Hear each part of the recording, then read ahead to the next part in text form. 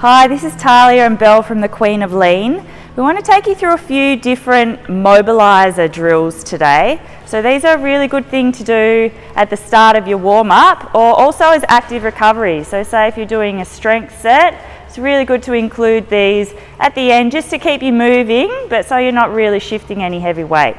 So the first one Belle is going to show us is a Spider-Man lunge.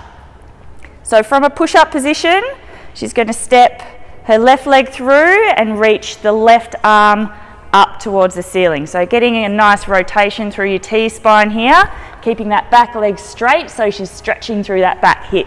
Belle, I'll get you to show the other side. So right leg through, right arm up, looking up towards that top hand.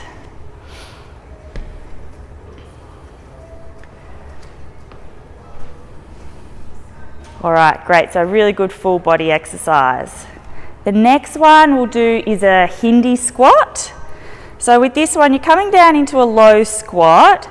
Use your elbows to push your knees out a little bit. So get a little bit of movement through your adductors, through your groin. And then you're going to hinge back, drive the hips up to the ceiling, get a stretch down the hamstrings. So the back of your legs there is going to get a little bit of movement, and just alternating between the two. So you can start slow, pick up the pace a little bit as you get a little bit warmer.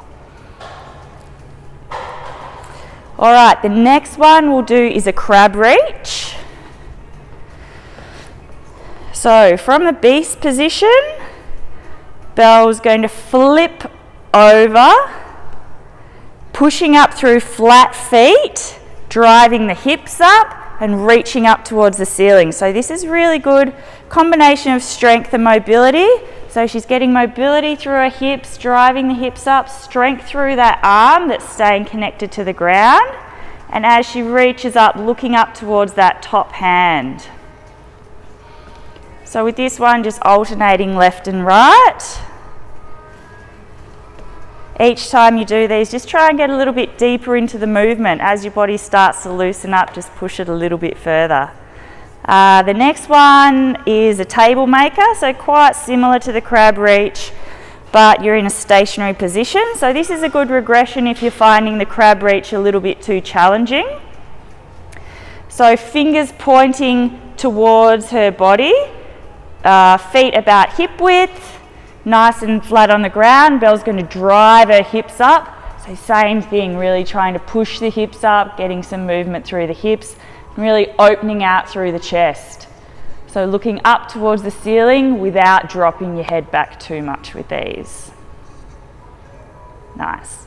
And then the final one we'll go through is a kick sit.